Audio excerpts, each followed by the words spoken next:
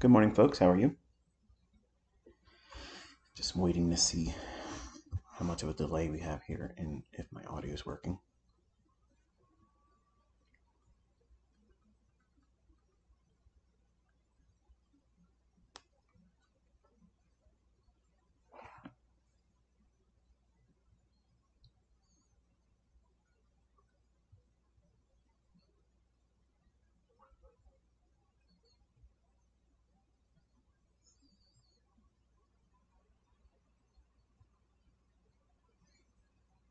All right, it's about 20 some seconds on my end for a delay, but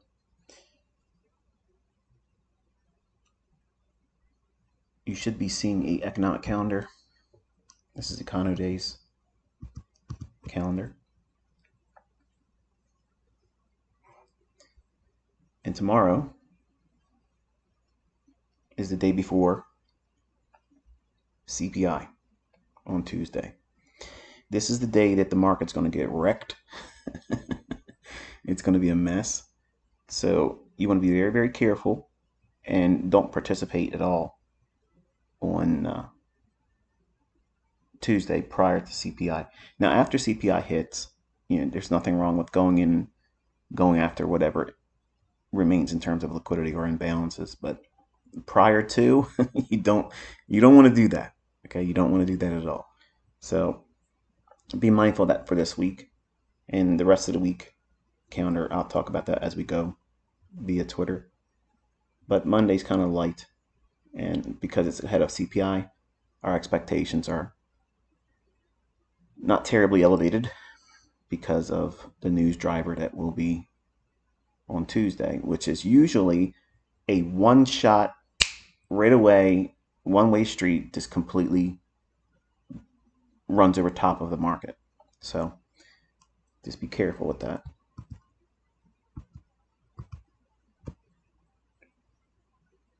Okay, you should be seeing the dollar index. I'll wait until the live stream shows me that I'm actually on that chart with all of you.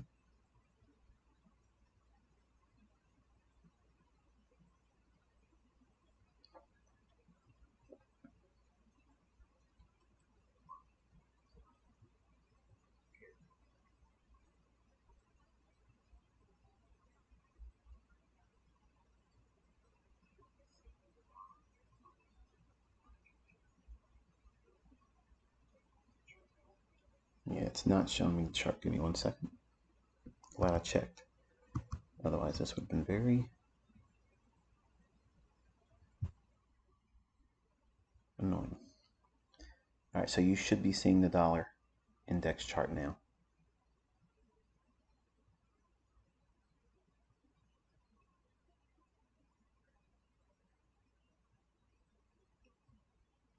Work in progress.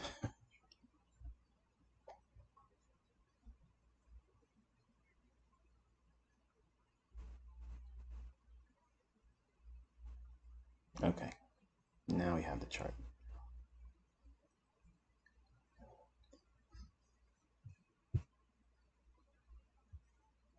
All right, so we have a daily chart of the dollar index.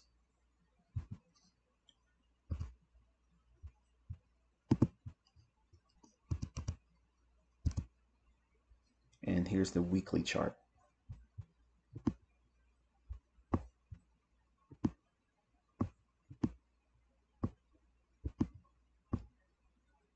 Now, right away, one of the things I noticed first glance with you is we have taken out a short-term low on the weekly chart of the dollar index. We have overlapped entirely the gap that's between this candle's low and this candle's high.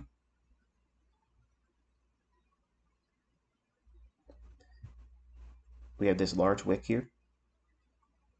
So midpoint of that, you want to annotate that for consequent encroachment. So it looks real close to this candle's opening. I'm just going to roughly eyeball it to around 104.80 to 104.85.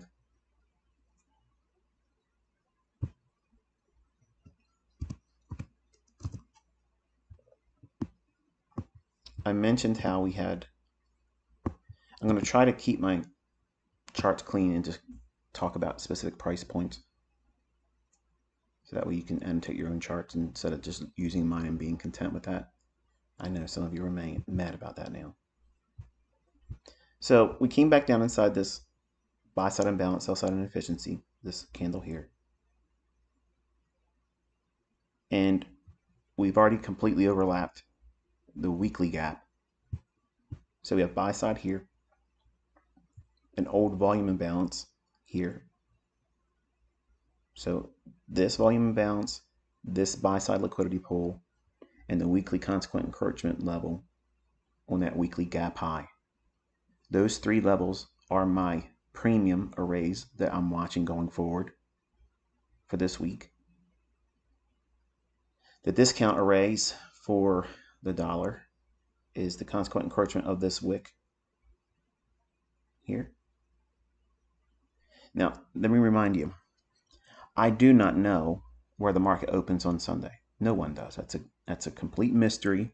So we all have to wait and see how the market itself starts its week. Whatever that new opening price is on Sunday, that's when we have the data to start working with it.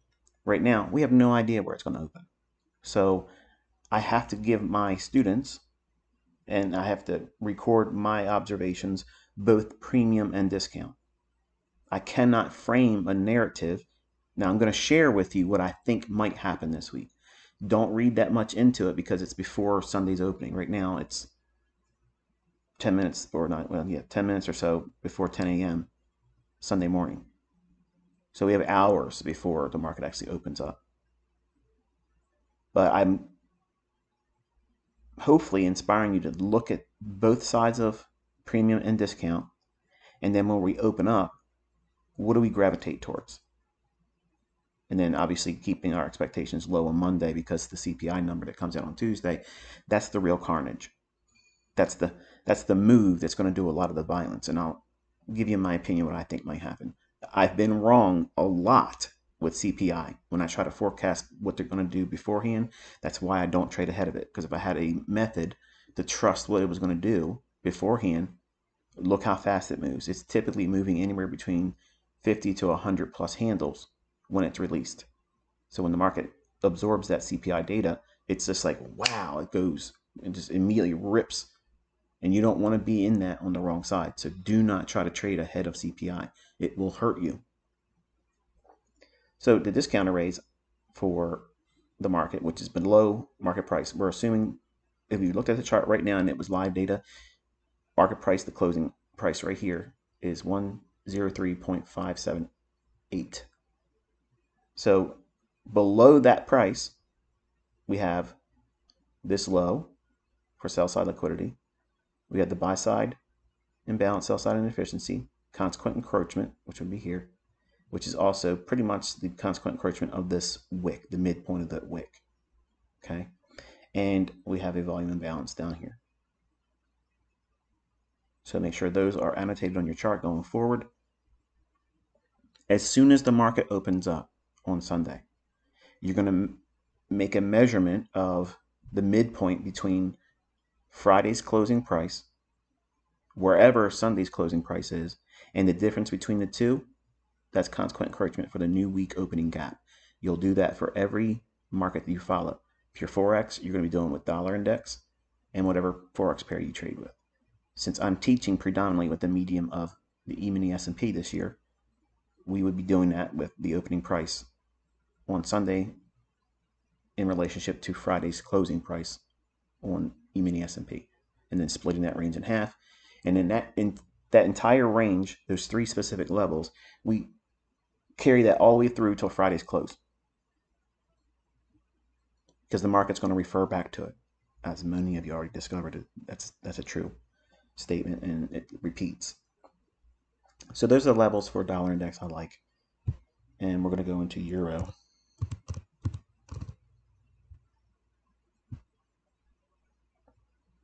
All right, so I kept some lipstick on this, and I didn't want to have it on there. I apologize. So you can see what we talked about before and the reactions thereof. the buy side liquidity pool, they swept that, took it up into the fair value gap I mentioned. If we get above here, it can expand up into that. Go back and look at January's commentary on my YouTube channel. I can't edit it. I can't change it. I can't make it look good for me now. It's there. It's been there. We went up into it here. We broke down. Small little fair value gap in here, which we repriced to here yesterday, or Friday rather. We had a nice displacement lower. You want to carry that range out, because if we go through it and come back up, it may act as resistance.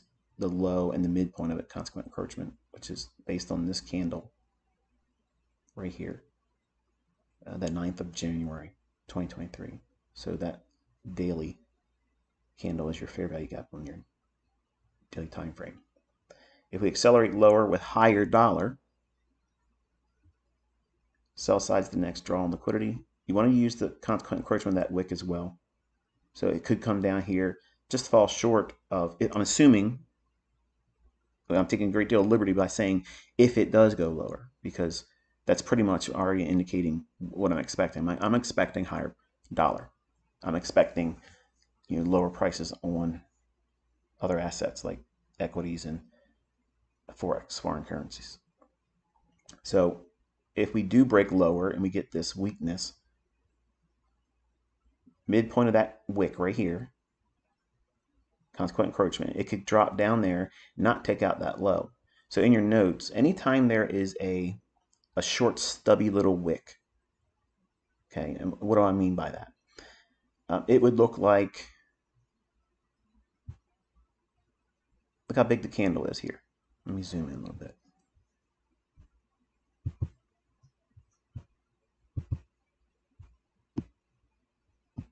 Okay, see how long this candle is, and then how little the tail is, the little wick.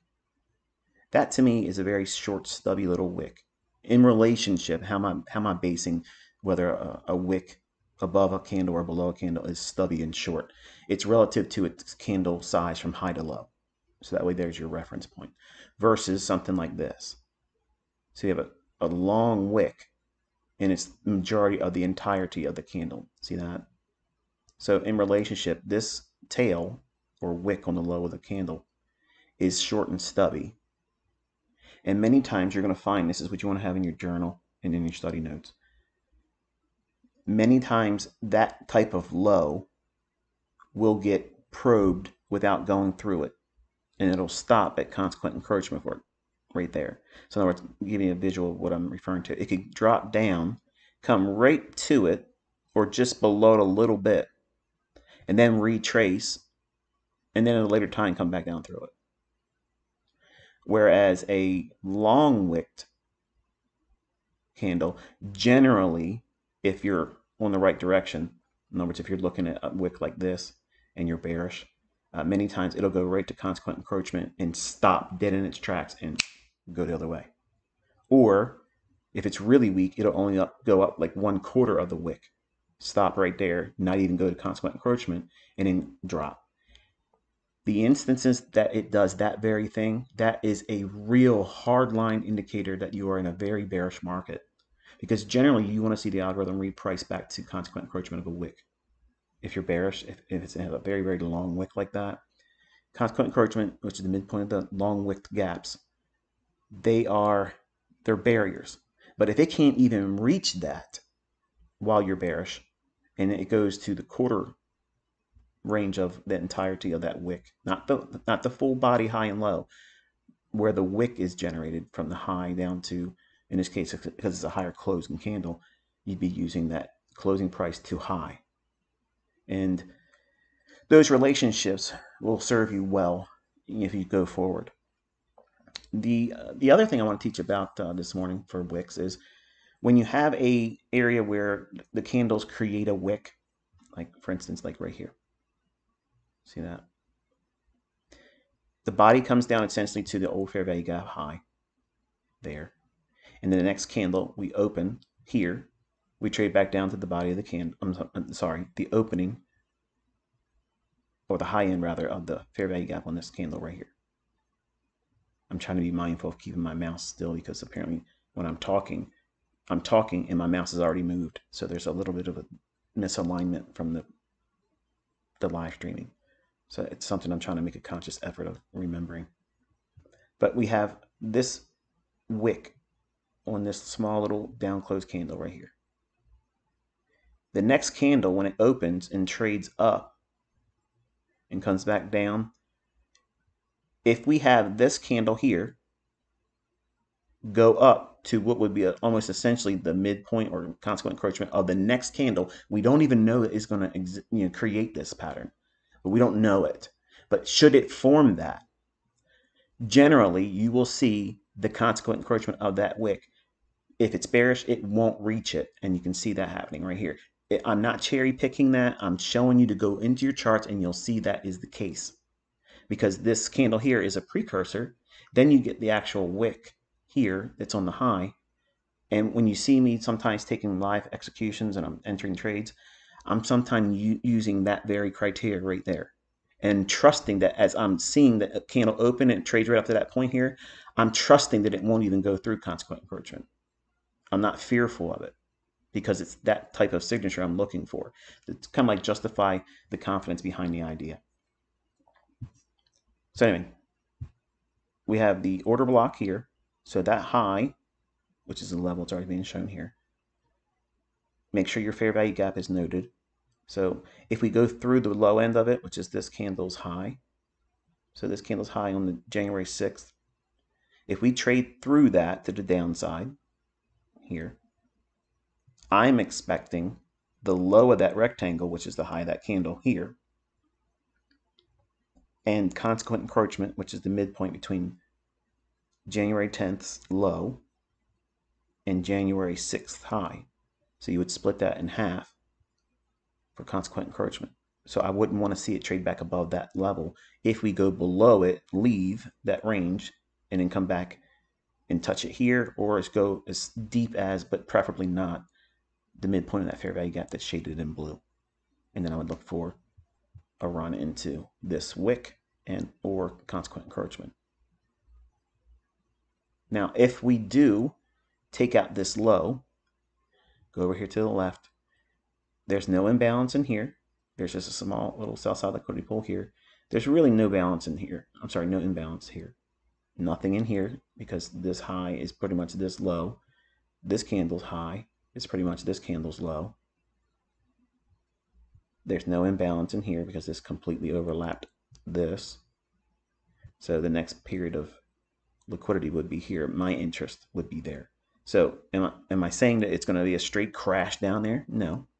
But I'm thinking if we do get below this and we start respecting all of the premium arrays, and anything that would be considered bullish keeps getting broken to the downside, which is what institutional order flow entry is all about. We want to be looking for those types of things, supporting it. So order flow needs to be bearish. And what I taught on, now I don't remember what day it was I was teaching it. It was in the Twitter space yesterday, where I'm talking about order flow. When you're going lower in price and you're expecting it to deliver to a discount objective or target, you're looking for up close candles to provide resistance, and any fair value gap really keep price at bay from going higher. And you want to see the low of the fair value gap or consequent encroachment be the defining boundary for any kind of retracements. And then once it gets to those levels, you want to see that it sharply moves away with speed. It doesn't like to hang around there. If you have those signatures while you're watching price print lower, you are watching a sell program deliver, and order flow is bearish. You don't need trend lines, moving averages, depth of market, ladders, volume profile, none of that stuff. You don't need any of it. And you're just reading the actual high, low, and close price and the feed that's being delivered real time. So we could be seeing a surge in dollar. We could be seeing a decline in foreign currencies and equities. There's a lot of saber rattling, and I'm not going to talk too much about what I mean by that, but if you just look at the headlines, certain countries are making pretty bold claims about what they're going to do in retaliation to certain things that other countries have done or implying that they have done. And that is a cause for concern, and that's going to cause what? A risk-off scenario. Risk off means it's going to be a flight to quality, and I'll let you come to the conclusion if you think the dollar is quality. But generally what that means is risk off is the dollar gets bought up. So higher prices in the dollar will pressure foreign currencies. So even if you have a buy signal in Forex pairs or equities or index futures, in those conditions where dollar's rallying, it's real hard for those markets to get traction. They might rally against it for a short period of time intraday, but it's usually short-lived, and then finally it'll just be like, ugh, wilt, and it goes the other direction in relationship to a higher dollar. Everything else usually drops, and it's that teeter-totter effect. One goes up, the other goes down. So it's a back and forth type of balance. But don't think that it can't, in intraday price action, move in tandem for a very brief period of time, which can be confusing for a new trader or someone that's expecting it to be lockstep, where every little tick up in the dollar sees every little tick lower in index futures or equities or Forex. Sometimes you'll have that little crack in the correlation where it can be confusing, which is why you want to have intermarket relationships and analysis in your trading. Like, I don't trade the Dow. I can't stand that. I can't stand that index. It's just too spotty. I don't like it. Okay. It tends to overreact more sporadically than the NASDAQ, where NASDAQ can overreact and overdeliver versus the S&P. S&P tends to be much more smoother, more, well, controlled. Let's put it that way. Smoother. It doesn't have as much erratic over-exaggerations in price.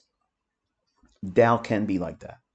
But also it can do things in ranges and chop around before moving in tandem with NQ and or ES. So that's the number one reason why I get asked a lot, why do I not want to trade that one? It's because it has its specific characteristics that I don't favor. You might like that.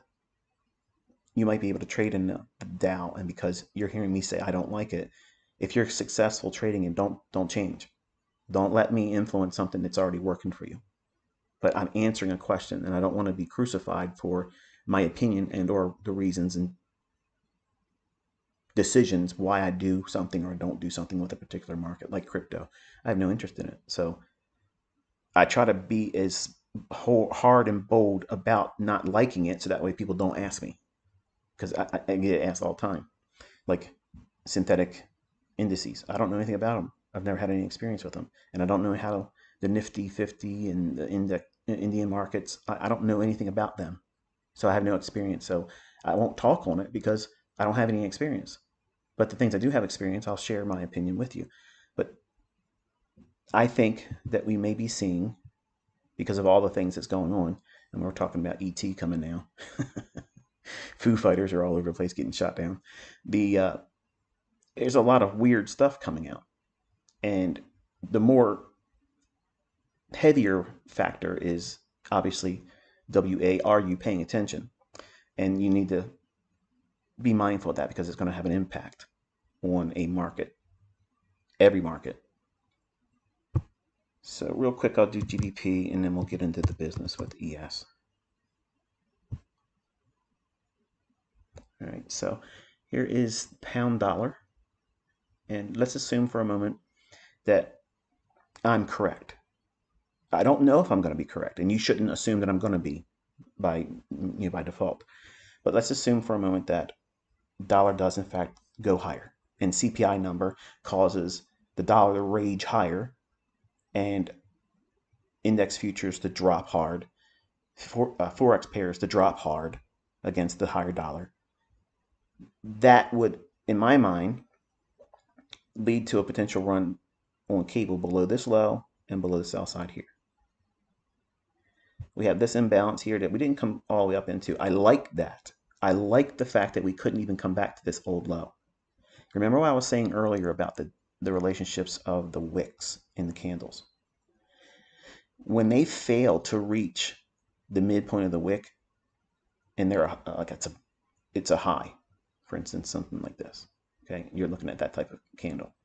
And if you're bearish and the next candle tries to get up there but fails to get to even the midpoint of it, which is consequent encroachment, that indicates that you're really bearish.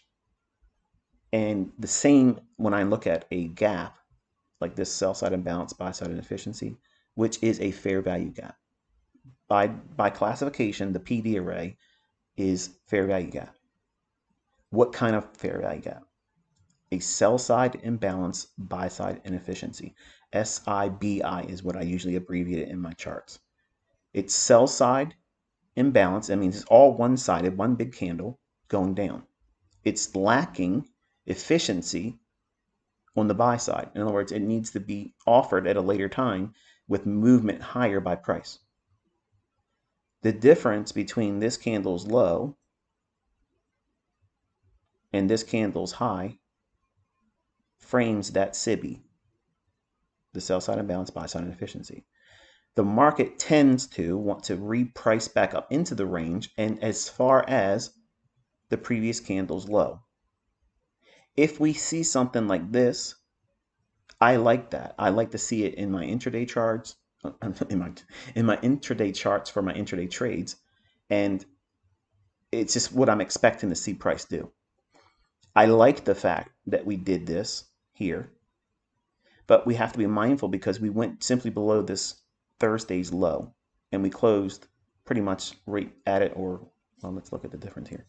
The low is 1.20572, and the close, yeah, we're just above the close, but essentially almost, the close is just a little bit above the high, the low tick of this candle here. I would have been warning you saying that we closed down below it, and that doesn't necessarily mean it's going to be immediately lower. Because I see this, and this is what you want to write down in your notes too, be very careful about what I'm about to say. Because I'm giving my opinion, and it's before Sunday's gap, well, before Sunday's opening, I don't know if there's going to be a gap. It can open relatively unchanged. And that would be expected, frankly, because CPI is on Tuesday, and the market's going to be not terribly interested in doing a whole lot before that because that's the main event. That's the big ticket event for this week, CPI. Everybody knows that's been trading that CPI is that tornado. It's that tsunami. It's the weapon of mass destruction, okay, where the market just simply gets destroyed immediately, and anyone that's in the wrong side of the marketplace will get hurt. So because I'm expecting that carnage on Tuesday like every other trader is, Monday's trading probably will not be all that eventful. I could be wrong, but I don't suspect that there's going to be a whole lot of movement ahead of CPI. Can you trade on Monday? I believe you can. But I don't want you to think massive big range unless they start shooting down all kinds of Foo Fighters, and then it's all over the news. It's probably going to cause all kinds of weird stuff to happen then. And I'm being obviously facetious when I'm saying that. But if we're expecting lower prices, the best signature on Sunday's opening would be a gap lower opening, and then a rally back up into it overnight or into Monday morning, and then does it show a willingness to want to go lower?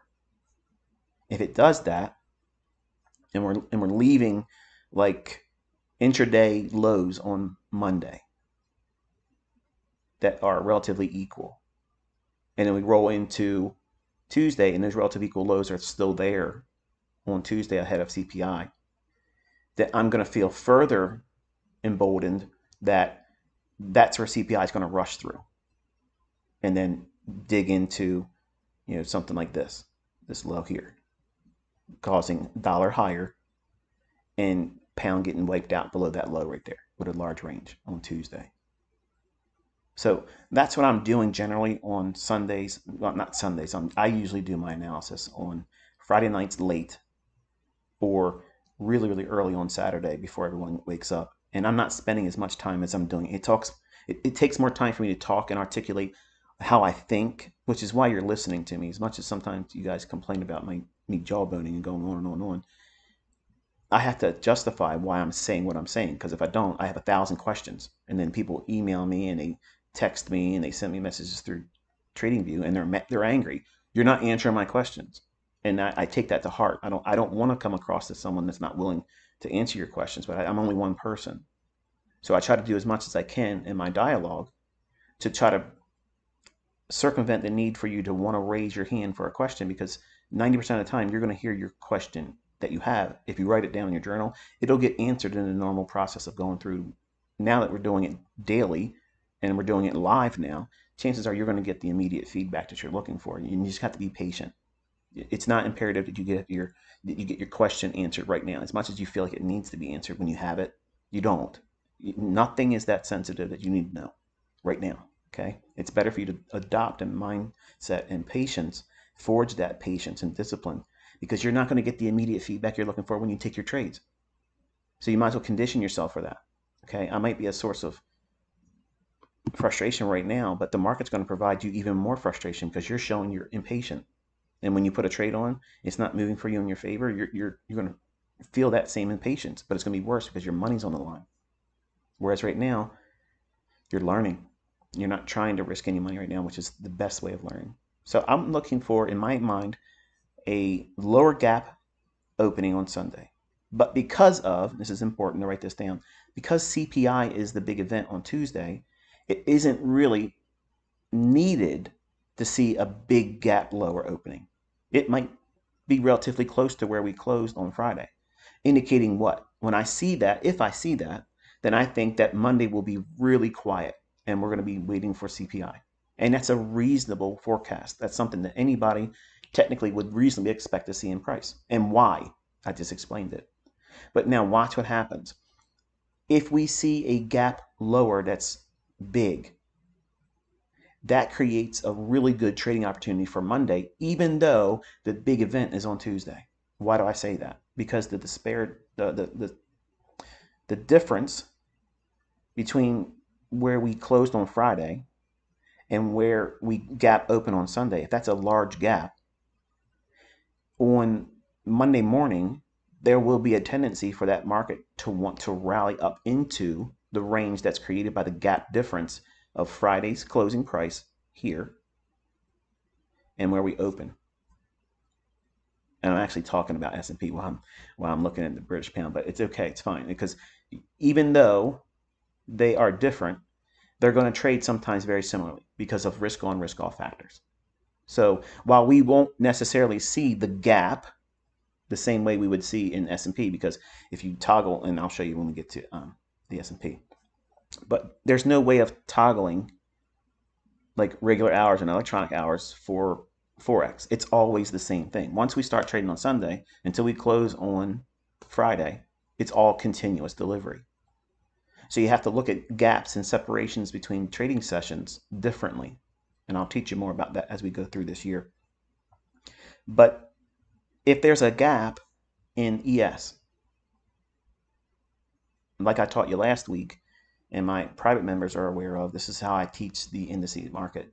You need to be considering what we did the previous session, how we closed, and where we opened at 9:30, because that difference, that is a real liquidity void.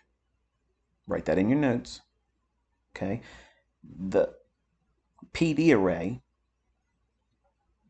that opens at new day and at new week, they are liquidity voids because there's no trading that took place at all. So to answer a lot of questions I've been getting, what are those? They're named obviously new week opening gap, which is the difference between Friday's closing price and Sunday's opening. Regardless if it's a higher opening on Sunday or lower than Friday's close, the difference, whatever that is, that's new week opening gap. As a PD array, a very specific element of price delivery, it is a liquidity void, a real liquidity void. This right here has been unfortunately labeled inappropriately as a liquidity void. And I've used it because of the people that were talking to me on Baby Pips. They used that term, and without me trying to confuse them, I just went, okay, well, we'll just call it what you call it. But it's not. It's not a void. There was buying and selling in here. There absolutely was buying and selling. Even though it was a down closed candle, what it is it's a sell side imbalance, which means it was primarily too much of one-sidedness going lower. So the algorithm will want to reprice to offer fair value by going back up like it does here. The fact that we didn't come all the way back up to that area here and close into this candle's low, to me, indicates that that is weak, decisively weak, because of the same characteristic that I taught you with the wicks. If we can't climb up to the midpoint of a wick above a candle and we're bearish, that is extremely indicative of a lower moving market. So it's those types of things that I'm weighing as each candle's forming, and you'll hear me talk about it when we're doing live streams. I'll say, this is interesting to me. This is what I'm wanting to see. I don't want to see these types of things. If I say something like, okay, I don't want to see that right there, that's not surprise. That's not me afraid that the market makers are going to move on me. That's not me thinking, oh, they just changed the algorithm. It's just something I don't want to see this right now in the context of what I'm looking for, and I have to see it have a resolution to that immediately. And it'll make more sense as you watch me do more of it. But I'm not ever looking at price saying, oh my goodness, where did that come from? That's always a possibility when you're reading price. I'm never going to be surprised or shocked. Now, I would be, if we were in a market and I'm expecting price to deliver like it normally would, and for a non-CPI day, and it creates a CPI run out of nowhere, boom, that's a black swan. Then you will hear me say, what the, I'll go off the rails, because it would be completely unexpected. It would be completely untradeable. But barring those instances, which is always a risk, that's why I tell you all to learn how to do this in a demo. I never encourage you to go into a live account, because those very instances are what we're moving into. We're going into very hard times. And the market right now, you're learning how to do this in the most difficult time. Do you know someone other than me that is a online personality that's a trader? If they've been trading longer than the last 3 years, ask them what their opinion of what the market conditions are right now and how does it relate over the entire spectrum of their experience as a trader. If they're honest and if they've been trading for a long time, I guarantee you they're going to tell you this. These markets right now are very, very difficult. It's not because they or myself are poor as a technician or a trader. It's very difficult right now. And for a new student coming in, you have no appreciation of that. You have no appreciation for what it takes for someone to be able to sit over the charts with you, whether it be me or anyone else, and convey with a great deal of conviction what the market's likely to do, because we are working very diligently to try to come to the conclusion of what these markets are trying to arrive at. And I've made no bones about it. I've been very candid about it. In fact, I've dialed my trading back so far. I've not had this little bit of engagement since we started all this stuff in 2020. 2020 caused me to put the brakes on a lot and slow down a lot. So to keep myself engaged and not lose my focus and my effectiveness as a technician, I'm working with you as a community. I'm showing you what my analysis is calling for. I'm doing executions. I'm doing live streams now. I'm calling every individual 1 minute candle. So it keeps me focused, because if I spend too much time away, which was what my concern was and why I stayed continuous through the holiday break too, because I know these markets are very difficult, and at least I'm staying very close to the rhythm of what it's doing. If I stayed away for 2 weeks or so, I would be rusty. I'd be like a boxer that hadn't been in the ring for a couple months or up to a year. Yeah, you don't want to get hit by that guy, but someone that's been active, they're going to be more reactive to their punching and be able to slip their punches. And you don't want to have that kind of ring rust, especially trying to do this on a live stream. So anyway, I say all that to say that I do believe that CPI is going to be probably a instigation to a higher dollar and a lower factor for like index futures, stocks, and Forex. That's my opinion right now. That can absolutely change based on what we do on Sunday's opening.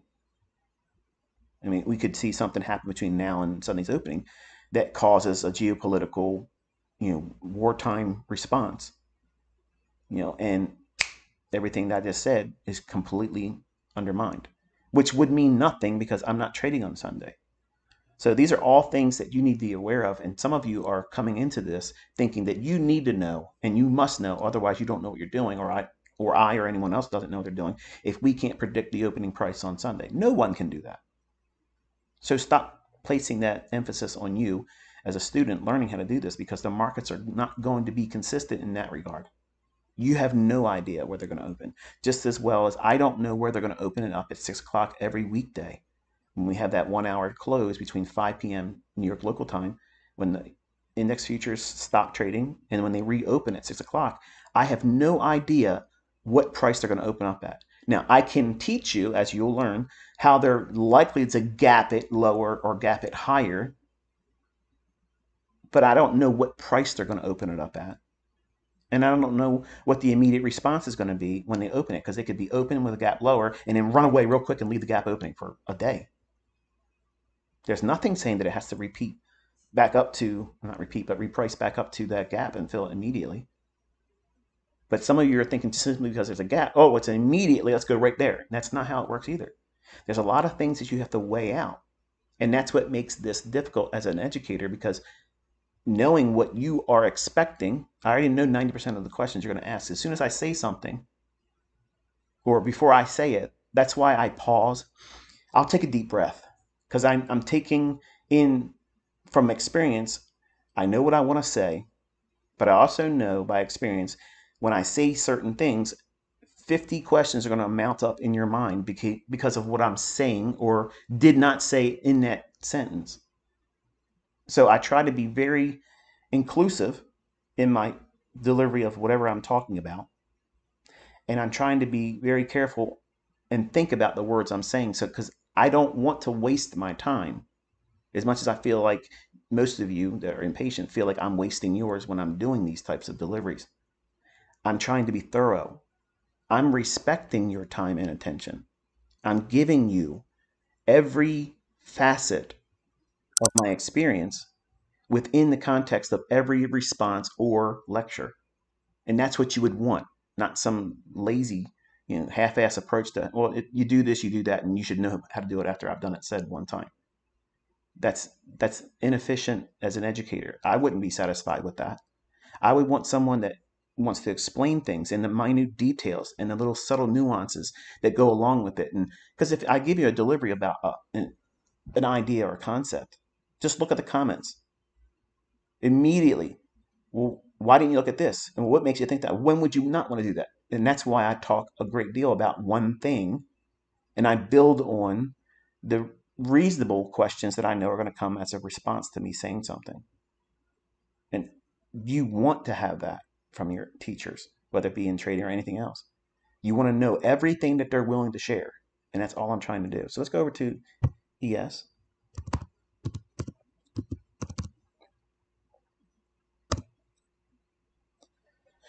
All right, so here's a daily chart. And some of you are probably thinking, well, why didn't you go on lower time frames? Number one, I don't have 4 hours to do today. And I know a lot of you are ready to eat your potato chips and drink your beer and yell at the screen about guys throwing around a piece of rawhide and hurt themselves on a predetermined outcome because there's so much money on this game in Vegas. But that's another discussion. It's rigged. So if we look at the daily chart of the E-mini S&P here. Let's just go up to the weekly chart.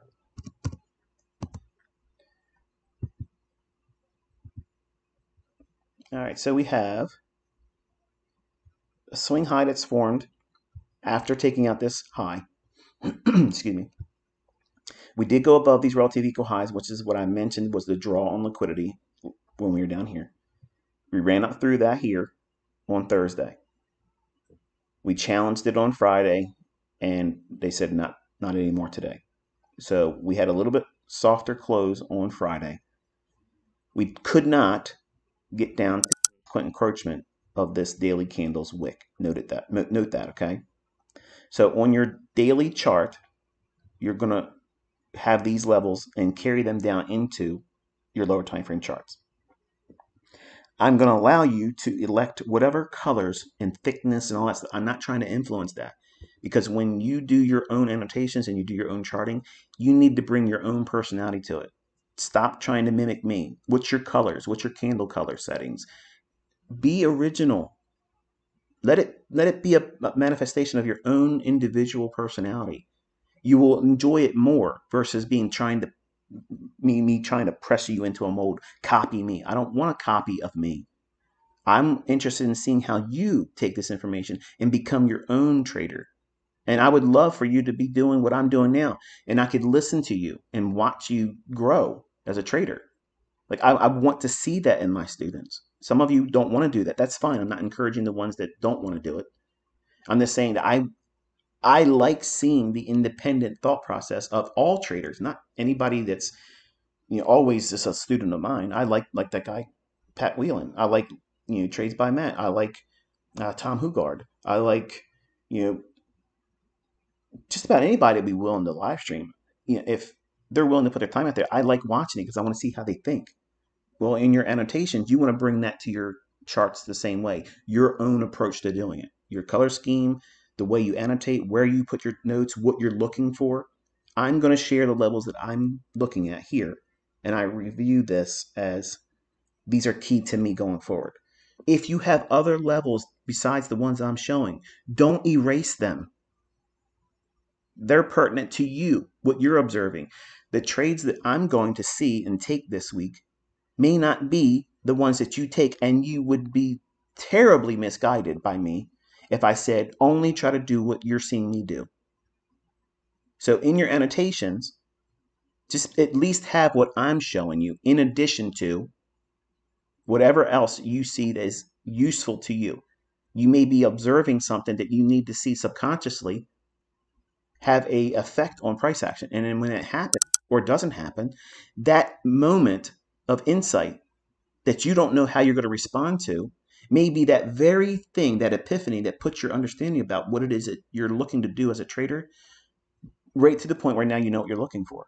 So I'm trying to be very careful not to undermine normal creative development, because it's easy. It's very, very easy for me to derail someone that already knows what they're doing. And if you don't believe that, if you're on Twitter right now, if you have been affected by me talking about my opinion while you're in a trade or about to take a trade, and then your trade would have panned out if you just would have ignored what I said, say, I saw that, I've experienced that. It doesn't mean that I'm less of a trader or I'm better than a trader or either or. It just means that you don't want to have anyone, me at the top of the list, to influence anything that you're testing out, anything that you're trying to do case studies on, real-time walk forwards.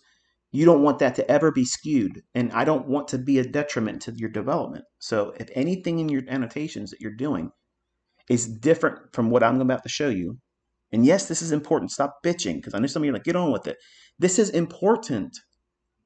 These are the struggling points that real students that trade with real money now sometimes have that impact by me saying something, or if I'm pulling up a level, they second guess themselves. They say, well, maybe it's not what I should be looking at because ICT didn't mention that. And they're in a trade. They have money on the line. And I now subconsciously affected their ability to hold on to that trade.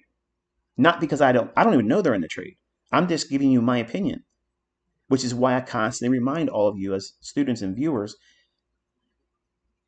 you can use my concepts and be trading a different direction in the same instrument, and we both can be profitable. It doesn't sound possible, but it is just like that. And you won't experience that until you get well-rounded and you have your own experience of being able to find your own setups. And you say, well, wow, he did that today, referring to me, and you did something entirely different. And we both saw outcomes that were positive. But if you are affected by me in my analysis or my key levels, just keep what you trust in your charts, but don't negate having what I'm going to show you. That's all I'm saying. Okay. At least have this much. Anything additional is just for your own observation, and that's wonderful. I don't need you to share that with me. Okay, I get a lot of questions by people tweeting to me. What do you think about this? Did I do this right? Did I do that? What's the outcome? Was the outcome favorable? You need me to tell you that was a good thing? If it's good, it's good. I mean, it's simple. Don't rely on me or anyone else to co-sign your observations. You need to be confident and trust the fact that you're doing this on your own, like trading is going to always be. So just be careful not to be influenced by me not saying what you see in your chart. If I don't say it, doesn't mean that it ain't valid. It just means that I'm not worrying about that right now. I have something else I'm looking for that would set up a setup for me. The analyst in me sees something that I want the trader, Michael, to engage in this week. And these are the levels that I'm watching. That's all I'm going to say. Okay, hopefully it's been communicated fairly without offending anyone, and hopefully bringing some calmness to those that have experienced it, because it's not my intent or interest to try to disrupt your learning. So with that said, on the ES, on the weekly chart, we have consequent encroachment of this wick. Make sure you have that noted. Even though we've gone above it here with this candle's high on Friday, keep that consequent encroachment on that wick right there and add this one. Be mindful of the opening and the high of this down close candle here. Extend that out in your charts. Now, as a way of differentiating any levels that I have on one particular chart I have in my array of monitors in front of me, anything from a monthly or weekly time frame, I use the biggest, boldest line. I think it's a number 4 setting on TradingView. That way I know when I'm looking at them, that's coming from a weekly or a monthly level. So when I see it, I know there's going to be a whole lot more emphasis placed behind it. Because if you just simply put a regular thickness and the same color scheme across your charts, you might lose sight of what that level is. Because while you're learning, you're probably going to have a whole lot of lines on your chart. And over time, you'll find that you'll be using less. You'll actually have a pad next to you like I have, and I have key levels written down numerically. And I write them down in an order like a PD array matrix, in the order where I am in the marketplace. And I write above that price. Like at opening prices, I'll give you an example of what I'm talking about. At the opening at 9:30, I write down physically the opening price on a little yellow notepad. And you've probably seen them sitting on my desk when I panned around the other day on Twitter and showed you my stuff the very first day, Tuesday, when we did our first live stream. I write down the opening price. That space that I wrote it down in is empty. But above that, I have several levels that I wrote down that were pertinent to a weekly high or a weekly low or something like I just outlined here. So I'm constantly referring to where we opened in relationship to these key levels here. So you're going to learn visually by having the levels on your chart. I don't need that part anymore. You won't, in the future, you won't need it either. You'll just have those levels written down in your notes, and you'll just glance through and say, okay, these levels are key. It also keeps your charts clean, and it keeps you from wanting to do what? Toggle through time frames. Toggling through time frames can disorient you, especially if you're new. If you lose sight of what chart you're on, I can't tell you how many times by answering questions when I was in live sessions teaching in my private group, my old students, I would be looking at time frame and get disoriented because I'm going back and forth between two different markets and forget what time frame, and I'm looking at something and I'm giving my delivery about this is what I think is going to happen, and it's not even a time frame that would be useful for that idea. Like I'm looking at right now a weekly chart. If I'm not careful, I could have went right into describing this as this is what you want to see on the next day when we're on weekly candles. So by having things written out numerically and in relationship to how each one of those prices stack up from high to low, where they fall in the grand scheme of things, I have that as my reference point. I refer to that more than anything that I do while I'm in intraday price action. I'm constantly looking at, okay, I'm looking at this right now and I'm on a 1 minute chart. I'm looking at that and I'm referring how are we in relationship to these levels.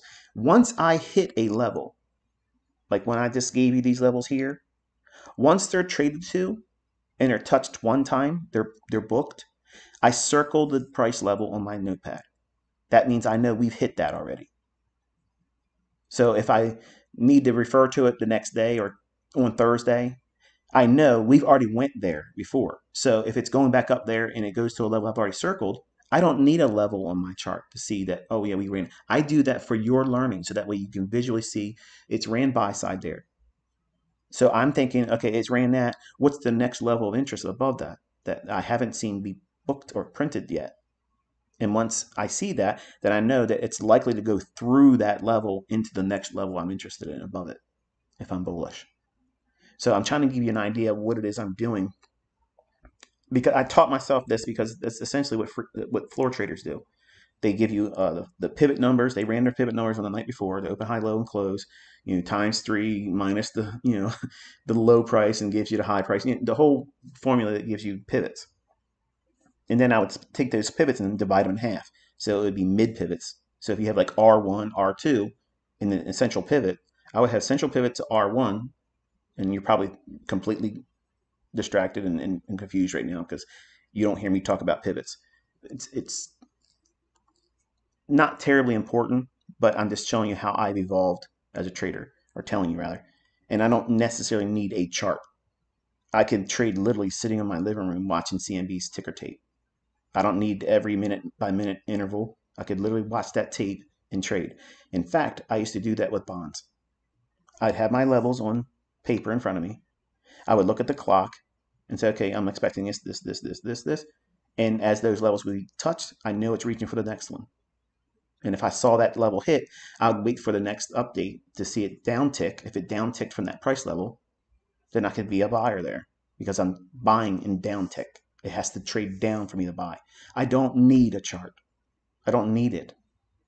Just like a floor trader did not need a chart. They did their analysis at night and they carried their levels on their notepad in their hands, a little spiral, mead, they're little cheapy little notepads they could put in their back pocket. Many times that's what most of them were using. And some of them were not even that well refined. Some it would be just a matchbook cover. Just the little, that's what they're looking for. They're holding that in their hand. Okay. Or they tape it, to the back of their hand. That's the levels they're looking at, and they're holding their tickets and they're buying and selling and doing their whole screaming business. They're not looking at fair value gaps. They're looking at actual hardline levels. So keep that in mind when you're watching this, because you're putting way much more emphasis on drawing heavy amounts of lines on your charts right now when you want to try to keep the goal in mind that you're going to have a very clean chart in the end, and then work off of real numbers. So that way you're not looking at a chart because you have no idea how much influence having these levels drawn on your chart is going to have over your analysis. You'll be fearful. Oh, it's going back to that level. Subconsciously, you're thinking, okay, the last time it went to that level, it did this or didn't do that. And that's going to be a distraction versus watching what price is doing real time on these 1 and 5 minute charts. So you want to try to keep your focus on what's the main thing. The main thing is where's liquidity, where's inefficiencies. You want to have those levels from the higher time frame down. Now, I'm not doing monthly. It's not necessary here. But on weekly, what I just described here, that's my weekly key levels for going into this week. That's it. They may evolve once we see Monday and CPI. But for now, these are the only things I have right now for the weekly chart. It's pretty simple. And I did more jawboning about other things supporting why these are important, but what you're supposed to do with it over time, that's what I just communicated. I work off of a notepad and just simply writing down the raw numbers more so than having lines on my chart. But the data and derived expectations and how I'm reading price, I'm teaching you that by having the lines on the chart. Over time, those training wheels, like on a bicycle when you first learn how to ride a bike, you'll take them off and you'll just read the chart naked. And that's where your graduation is, where you can see it, execute on it with nothing on the chart and no influence or commentary by me. Then you don't ever need to come to ICT videos or watch live streams that I'm doing. That's how you know you're now independently minded and you can do this on your own and feel confident in doing it. And that's a good feeling. You should be striving for that. That's the goal I have for you. You need to adopt that as well. So let's go down to the daily chart real quick. All right, so here is the daily, and we have a volume imbalance here, and we had a volume imbalance in here. So I mentioned, I don't remember where I mentioned it, but because there's two of them here, you want to have all four of those levels annotated on your chart. So this closing price, this opening price, and then have the same color scheme for both of them, and then a different one for this closing price and this opening price. Why? Because they're two different respective volume imbalances. One is during the up delivery for buy side. Notice the candles are up and the next candle's up. This one here is a down close candle and the next candle's down close. So you want to make the distinction between that and how price, if at all, returns to either one of them. So you want to use like a very large number 4 level width on your charts for annotation. And like say this might be, I don't know, it could be green because it's green candles. And it could be a heavy black number 4 thickness because of these being down close. And that'll help you understand which one it's referring to. Now you might look at this and say, well, what's the big deal? They're almost the same. It's a big deal because they're going to respect very specific levels if they come back to it. And if they do trade them this week, once it does that, I'll come back and show you what I want you to take away from it. But not having them on the chart, you won't have the benefit of knowing, whatever may be a follow-up discussion. They might not even be a factor this week. They may not even go there. You don't know that right now. We haven't even opened a new week yet. But I like those two volume imbalances. I have those levels in mind on my notes. And we have consequent encroachment of this wick here. So be mindful of that. Consequent encroachment on this candle. Keep that going forward. You want the mean threshold of this down close candle, which is the midpoint. So you put your Fibonacci on the low to the high. Whatever the midpoint level is, carry that all the way through this week. You want to also note the opening price on this candle here, which is 4077.00, because that's an order block. We've dug into the body of that candle here. So the most important point from now on is if we're bullish, we shouldn't see it go below the mean threshold, which is half of that. But if we open higher, come back down and stop at consequent encroachment or fail to even go that lower, then we're going to go back up inside this gap here. So that's how we would use the information for an example. And I think that's going to be it for the daily chart. So weekly and daily, those are your key levels. It's not a lot, but those levels you want to have annotated. Record them also, what they are. Don't just have the levels there. Write down in the description, like inside the trend line. Okay, there's a way of annotating with the text feature on TradingView. Annotate what those levels are, meaning the opening price on January 30th daily candle. Just in a very, very small font. Make sure your level's annotated like that. And then the consequent encouragement, the mean threshold of the order block, the same thing. You would have that annotated as January 30th mean threshold daily bullish order block. And you can abbreviate that the way whatever way you want to have in your chart that is meaningful to you. Which is why I'm not annotating the chart like this, because you're all going to try to mimic me. And that's not what I want to see. Not because I'm trying to hold anything back. I'm not being lazy about it. I'm teaching you how to do this on your own. So that way it brings your own personal flair to it, okay? All right, so let's go down into a 60-minute chart, an hourly.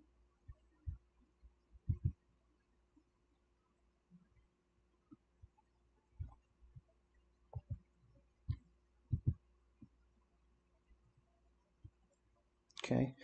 On the range, what my eye is doing is I'm looking at this low all the way up to this high, and I'm looking for a midpoint without even having a Fibonacci there. Okay, just looking for midpoint. And then we are trading right here essentially at what? Equilibrium. So we are opening up while the market itself traded the inside of this large range. Why did I pick this high and this low? Why am I not talking about this high and that low, right? That's exactly what some of you are thinking. He's in my head. Where was the most dynamic price movement? It's this move here, from here to here. So that dealing range is parent. Everything else, these little minor movements and small little retracements and dealing ranges, they're subordinate to all of the movement from this low up to this high. It's going to be subordinate to what? The relationship to premium to discount from this high to that low. So if you split that in half, I'm this eyeballing it. All of this here and higher is premium. So we're at equilibrium.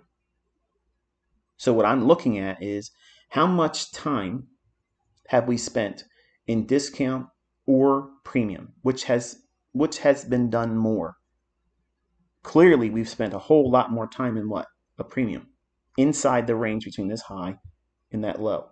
What has been explored? We went down into a discount a little bit, but look how fast we came back to equilibrium. I don't want to read too much into that because it's Friday. That's what we're seeing, Friday's price action there. And we don't know how we're going to open up. But let's just say we open lower. Okay, say we open lower and we want to come back into the closing price or any one of these daily candles. I'm sorry, these hourly candles can act as the point of which it doesn't need to go back to the closing price on Friday. If we're weak, if we're looking for lower prices and higher dollar, a lower opening could see us come right back up, not completely return back to the closing price. Why? Why would I say that? Because we are essentially closing at equilibrium, and we've had multiple times here, moving back and forth. We don't necessarily need a very clean return rate back to Friday's close if we gap lower. What it's likely to do is, if I'm correct, and I don't know this, I'm just giving you my thought process. You're wanting to be trained by me. You want to see what I do and how I do it. This is exactly what I'm doing. I'm doing it right now, real time, for the first time looking at the charts. I'm telling you what I think and what I'm seeing.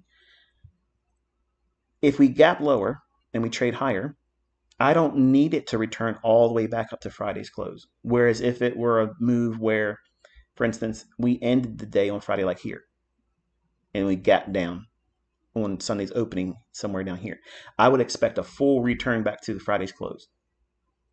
Why? Because it's really extended. And here we've had back and forth, choppy. But more specifically, it's coming right back to the midpoint of the parent price swing of this high and that low. All of that range, that big explosive movement, it's been resisting going higher. It just keeps coming back, spend some time. One more time, real excitement. Oh, there's a speaker. And then that fizzled out. Oh, we're going to really do it now. It's going to run higher. And then it fizzles out. We've taken out relative equal lows here, so sell side's been taken. The argument for the bulls would be, okay, we've taken sell side out. We should see a gap higher, trade down, try to fill the gap all the way to the close here. Now, see what I just did there? If we gap lower, it doesn't need to come all the way back up to the closing price on Friday because we've had multiple times back and forth in here. And the gap between Friday's close and where we open on Sunday, if it's like 77, 84 in that area, I wouldn't need to see a complete return back to Friday's close. I wouldn't need to see that at all. Because it's indicating what? Heaviness. And it's going to want to do what? Reach into this low, attack the low here, and then you want to have that fair value gap noted, and then the sell side liquidity resting below here. So that's the levels that I'm interested on the downside as discount. But devil's advocate, if it gaps higher, I would expect a full return back down into the closing price. Why? All of this inefficiency, we're gapping up into it. We don't know that. I don't know that, but I'm assuming, let's just, for the sake of argument, say we gap higher. And this is obviously a great deal of exaggeration where I'm pointing to. But conceptually, I'm trying to communicate the idea that a gap opening below Friday's close in this instance is not equal to the same expectation I would have if a gap higher formed, because we've already spent a great deal of time up here above the midpoint of the low to high. So you have to think about the market in terms of overbought and oversold without the basis of having an indicator at all in your chart. How many times did we try to rally here and not go higher? 1, 2, 3, 4, 5, 6 times. And then finally, on Thursday, it gave up the ghost and traded lower. Now, we don't know if they've taken the market down here to accumulate the sell stops to send it and reprice it higher. The clue will be how we open on Sunday. Today, later on today, how we open is going to be influential for determining whether or not this is going to be resuming higher, or if it got lower, I don't need it to return all the way back to the Friday close. And I'm expecting heavy weakness right from Jump Street. And then this low and this low will be Monday and into Tuesday CPI number. That would be my objective based on this. Also note that we've had this high since we traded lower here. We went above it here, choppy, pressed above it here on this high, relative to that high, pull back, one more time, dug into it. It just feels like they had to come off of that discount because this was really, really low. And they did not take out that low here. And it didn't even come down to consequent encroachment of that wick, which should be also noted on your hourly chart. So because we've come all the way back up into essentially equilibrium relative to the high here and here, I would favor a down gap, an opening lower gap later today. And I wouldn't require or demand the market comes all the way back up to it before it goes lower. I wouldn't need that because we've already had multiple attempts to get back to equilibrium and taken out this buy side liquidity that will be resting above that high. Flipping the script, if we gap higher, because we've had a run below sell side here with this drop, and that we've climbed all the way back above, I would view that as a breaker.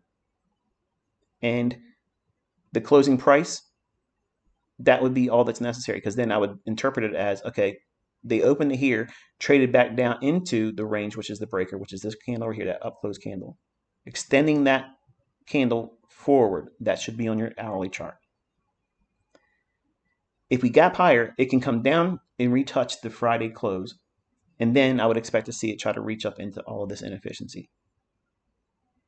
If we gap higher, show responsiveness at Friday's close, and move higher, that would indicate that I'm probably wrong about my expectations on the market, and they might send this thing higher on the CPI on Tuesday. Now, stop for a second.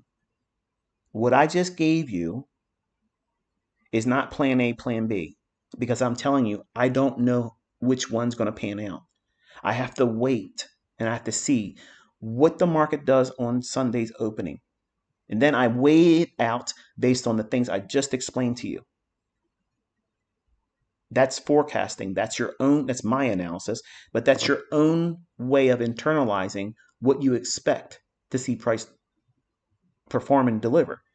It's not equating to a trade entry. All of that is going to be at a later time. These are things that I'm looking for to justify what? Bias. I don't have a bias right now. I never have a bias before Sunday's opening. I don't ever have it. I have a inclination. I have a want to see in price, but my will cannot be exerted on the marketplace and see it come to fruition.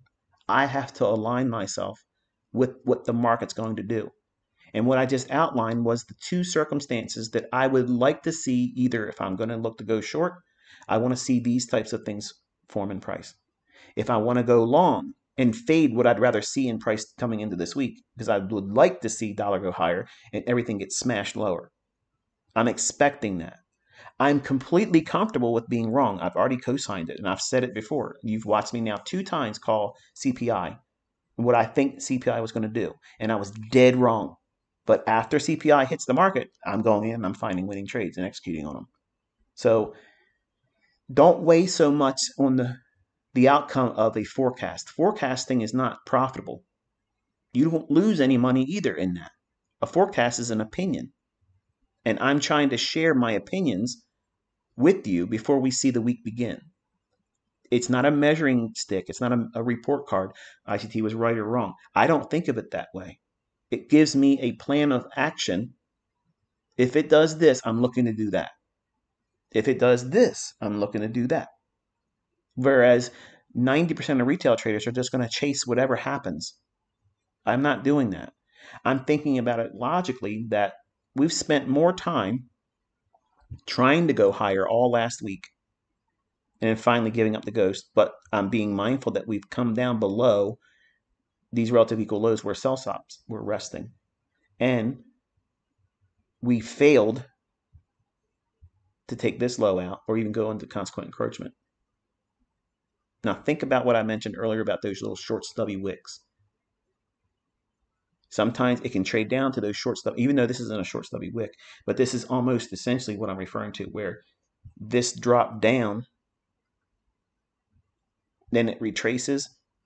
Watching price at real time, you probably were having this level if you're aware of what I've been teaching, the consequent encroachment on candles wicks.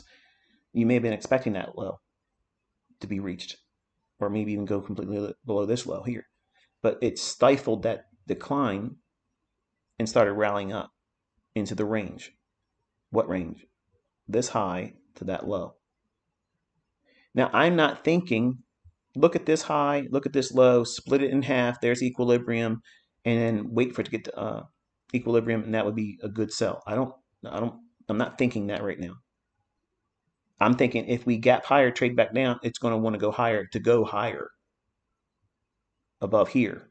That's what I would expect, because then it would be just simply coming below these lows here to absorb that sell side as counterparty, and then they're looking to reprice it higher. So that's what I'm talking about by saying you need to be sitting down with someone and explain why they're thinking the way they're thinking. If you're just following someone that's giving you signals, they may be profitable, but they're not really helping you understand how to trade. They're just spoon feeding you. And there's an audience for that. Now, I'm not saying that if that's what you are and you don't want to learn this, it's too difficult, and you subscribe to that view, and there's people that are doing it and they're profitable, they're giving you signals. There's nothing wrong with that. In that instance, there's absolutely nothing wrong. But if you're trying to learn how to do this independently, the worst thing you can do is subscribe to someone and get signals when they're not explaining why they're doing it. Because in my opinion, it would create a sense of anxiety, because then and now I'm dependent on this person. What happens if they get the case of the ass and say, I'm not going to do this today? Or they get in an argument with their spouse. They have a bad day. You're bringing your financial decisions to this person who's never disclosed why they're doing the trades anyway. That takes a great deal of faith, more so, in my opinion, than simply putting the work into understanding why you're taking the trade in your own analysis. But that's my personal opinion. It may not be in agreement with all of you or even the large part of you, but that's just how I think about it. So it's, in my mind, more likely, and it would be more favorable for me to see a lower gap not come all the way back up to the closing price on Friday. Show it as weakness, as a breakaway gap. That's why I would like to see that, because then it would indicate to me that it's breaking away from this retracement, which was only taking us back up into equilibrium relative to this low to high, back into this old order flow. All these old lows in here, it pulled back up into that. And look how sloppily it was doing it. It was going up and then come down, up and then come down, up. It just feels like it's just reaching. One more time, one more time, one more time. And it's like that rock climber. He's just trying to swing, get that last bit of a grip, but there's not enough chalk on his hand. It's sweaty, and he slips off. And that's what I'm expecting. That's what I see here. I'm absolutely likely to be wrong. And I'm okay with it because it's Sunday. I don't know what Sunday's going to do. But that's my thought process going into it, okay? So hopefully you can appreciate that. Don't bet the farm on it, okay? Because if I had a strong inclination about what it was going to do, I would be putting my own money behind it, and I'm not. So it's just an expectation on the marketplace I'm holding.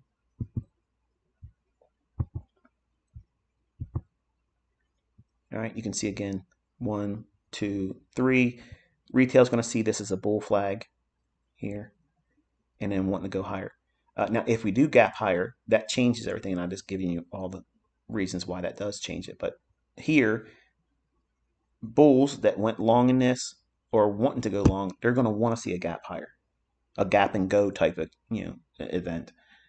I would like to see a gap higher if I'm bullish, gap higher, come back into it, return all the way to Friday's close, and then show me willingness to want to rally.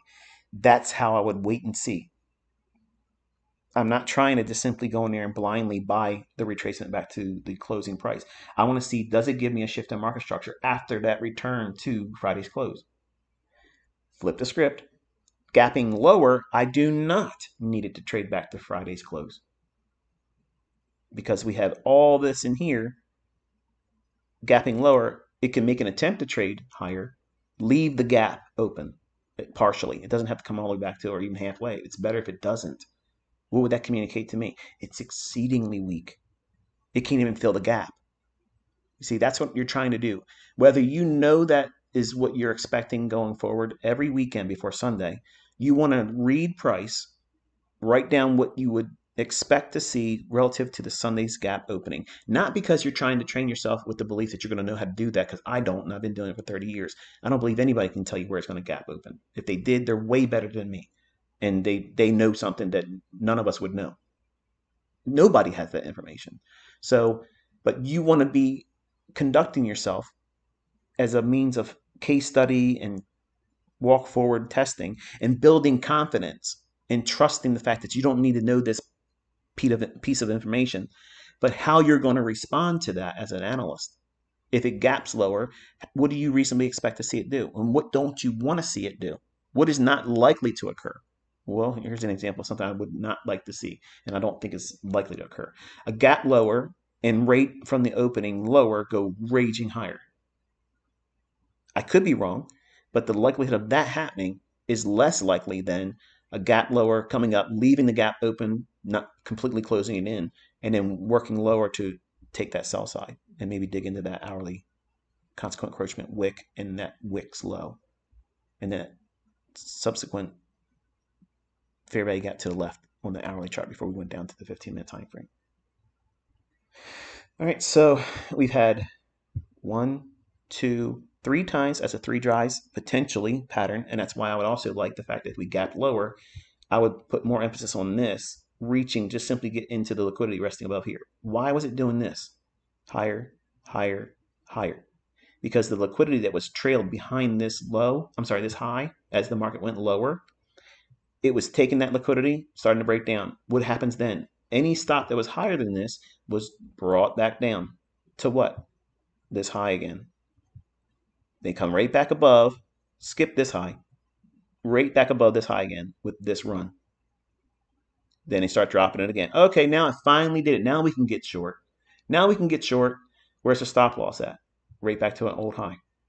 You might be thinking here and here, but my focus and my eyes going right there. And they take it once more time up above it again. It just so happens they're taking out each individual high too, which is killing 2 birds with 1 stone. That's how I'm internalizing that price action. It's too compressed, meaning that from the low here up to this high, all of these fluctuations back and forth, even though they made higher highs and I guess higher lows, I'm not convinced that that's something that's bullish. Like, I see that as just constantly reaching for liquidity that would be in the form of buy side, keeping anybody from potentially profiting from a lower gap opening and never coming back up to those levels again to give them a safe entry, which is what they would want to see. More specifically, not coming back to this old high. So hopefully that kind of justifies what my internalization of price action, what I am forecasting from my own observations. If it does anything other than those potential scenarios, I'm sitting on my hands and doing nothing. Wow. I just gave you the upside if I'm wrong, what I would look for. I gave you the downside, which is what I'm looking for. The things that I just outlined, if the price doesn't deliver those very things, I'm doing nothing, and I'm not going to be anxious about doing nothing. I'm going to be completely content sitting still because I'm going to be requiring more information to happen on Monday at 9:30's opening. Why? Because there's no news event that's going to be of interest to me on Monday. Why? Because Tuesday is the CPI number. It's going to be the big event. A lot of people are just sitting on their hands. There isn't going to be a lot of movement until CPI hits the market. No one wants to assume positions ahead of that number, that report that comes out on Tuesday. So there is not any reason to be excited about doing big moves in Monday because the big move is absolutely predictable on Tuesday. The CPI is bringing it. Hopefully that makes sense, okay? And I think that's going to be it because we've already went down the lower time frame stuff, talking about it real time on Friday. So hopefully you gleaned something from this, and I'm sure you probably got a million other new questions because of it. But until we get the opening price on Sunday, well, tonight I'm talking like we're in a different day. Once we get the opening on Sunday, and most of you won't be caring about it because you're going to be drunk and watching, grown men run around, with spandex on chasing a football. So enjoy that. I don't even know who's playing in it. That's how much I care about football or sports. But I hope your team wins, whichever that one is. And if you're out and about, make sure you get home safely. And I'll touch base with you by way of Twitter, I'm certain, to let you know when I'm going to start my live stream in the morning. Okay? Until I talk to you next time, be safe.